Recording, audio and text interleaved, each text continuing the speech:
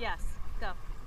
Everyone, my friend Wendy Crown, who was supposed to be here, wanted me to throw this into the sea to pay respects for the dives we've done. Originally it was supposed to be done during the first, but of course since we're near the end of this trip, better late than ever. Right. All right, Lou, toss it in. Right. Oh, goddess of the sea, muchos gracias for the wonderful dives you have blessed us with. Yay! Hey, good job, Lewis. The following video you're about to see is not endorsed nor sponsored by Diveheart themselves. I made this video just to share my experience with this wonderful organization. Well, about my first boat dive, that actually came after I did my checkout shore dive last Sunday. And of course, during my first dive, wasn't too good. I actually lost the whistle that came with my materials and the fish identification chart, which Tina Marie Hernandez gave me. But that was later replaced.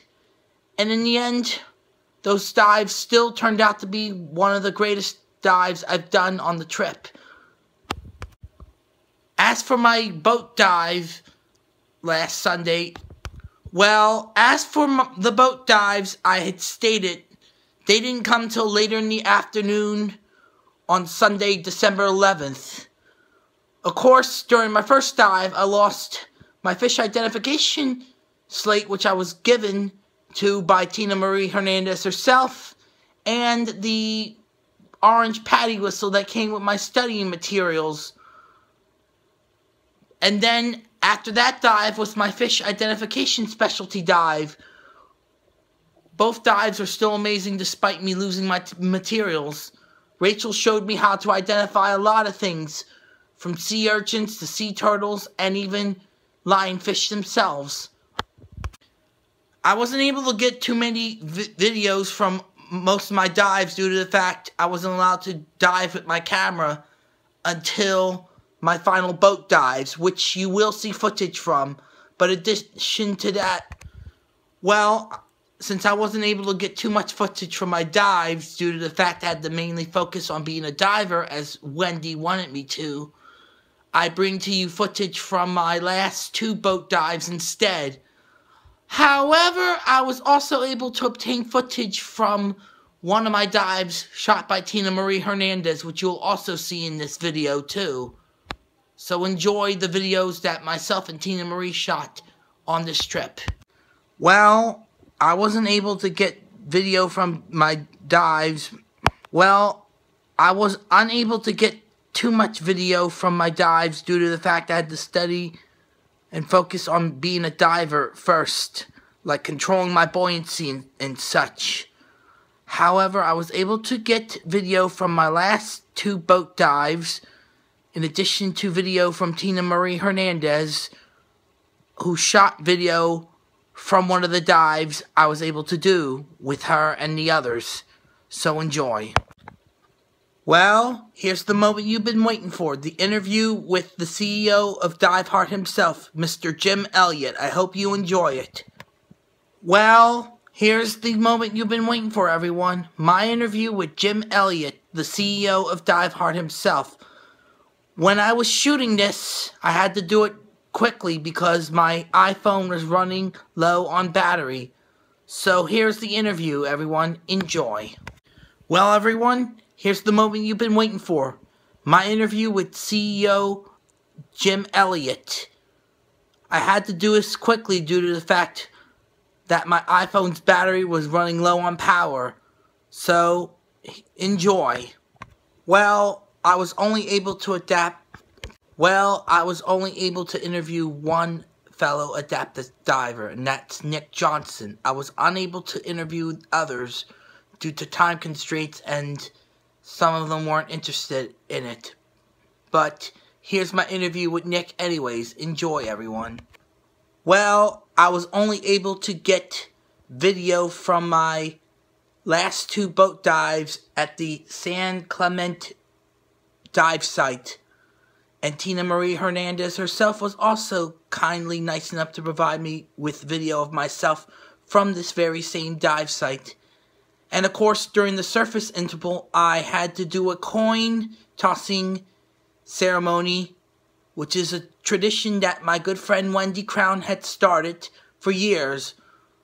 Originally, it was supposed to be started during my first ever boat dive, but it was saved for the last instead. And I hope you enjoy all this.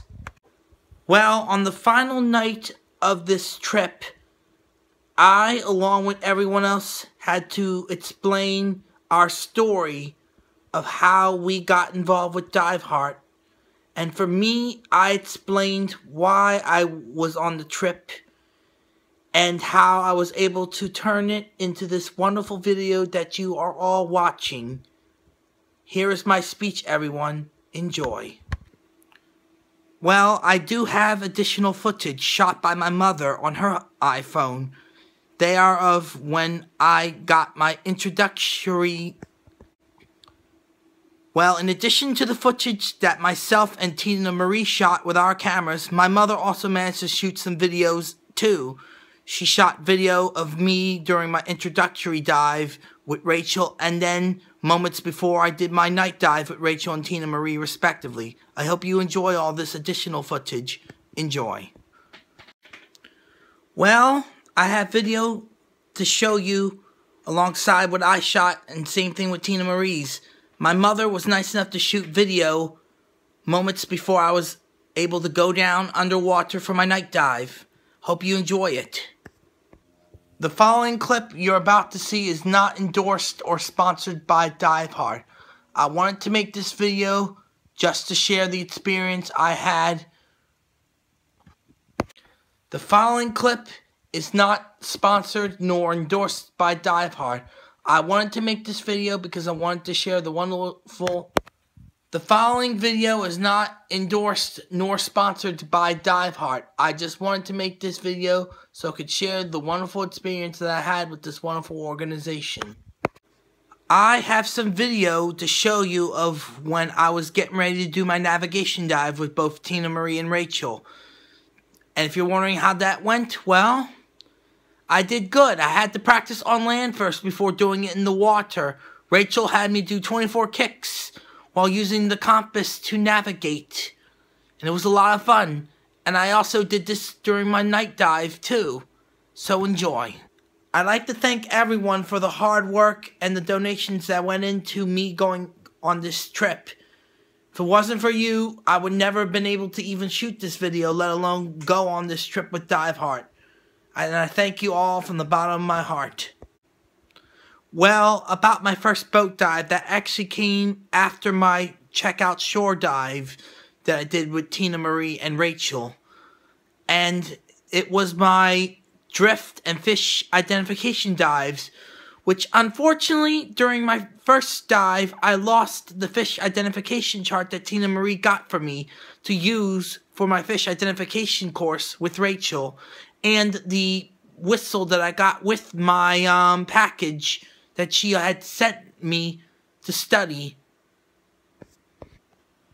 I actually got to do my first 2 boat dives, which were my first drift and fish identification dives after the checkout dive that I did with Wendy and Tina Marie, which you will see in this episode. But during the first dive, I lost the fish identification chart that I got from Tina Marie to use for the fish identification course with Rachel, and the whistle that came with the materials for the courses I was taking for this trip. I hope you enjoyed these videos, everyone. Well, originally I had thought I'd be doing boat dive. Well, originally I thought I would be doing boat diver on this trip, but it turns out that it wasn't true. But I got to do my first 2 boat dives after my checkout shore dive with Tina Marie and Rachel. Unfortunately, I lost the fish identification slate that Tina Marie gave me for the course with Rachel during my first dive, along with the whistle that came with the materials that came with the book. Unfortunately, I thought I was doing boat diver, but turns out that wasn't the case at all. But I did get to do my 2 boat dives after my checkout shore dive with Tina Marie and Rachel. During my first dive, which was a drift dive, I unfortunately lost the fish identification slate that Tina Marie had given to me earlier that day to use for the fish identification course with Rachel, and the whistle that came with the materials that Tina Marie had sent to me for the studying that I had to do for this trip. I hope you enjoy these clips, everyone. Well, here are clips of me preparing to do the night dive with both Tina Marie Hernandez and Rachel Crane. I hope you all enjoy these clips, everyone. Well, I have some clips from both my final dives shot by myself and Miss Tina Marie Hernandez. I hope you enjoy these clips, everyone. Well, I have some additional clips shot by myself and Tina Marie. Well, everyone, here are the clips from my last 2 boat dives shot by both myself and Tina Marie Hernandez. Enjoy, everyone. Well, everyone, these are clips that I shot during my last 2 boat dives. I got to see a lot of amazing creatures, including some moray eels, some nurse sharks, a grouper, and my longest ever dive on the trip that I'd done, breaking the record of 39 minutes, which I had first done with Rachel. This is a sign that I will be able to stay down longer and do better and more efficient dives in the future. Enjoy, everyone. It turns out that the video that Tina Marie shot with me wasn't from my final 2 boat dives, but rather the 2 boat dives that I'd done the day before. I hope you enjoy these clips provided to me by her. Enjoy. Well, everyone, during the surface interval for my last 2 boat dives, I ended up doing a coin tossing ceremony, a tradition that was started by my friend Wendy Crown. Originally, we were supposed to do it. Well, originally, I was supposed to do a coin tossing ceremony that was originally started.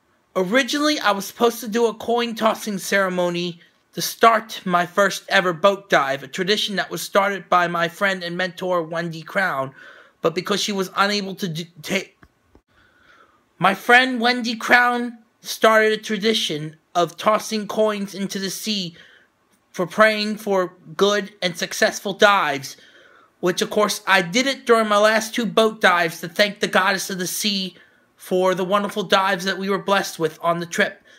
The dive master Santos was nice enough to give me a pesos coin, which I ended up throwing into the sea, and Tina Marie was able to film it.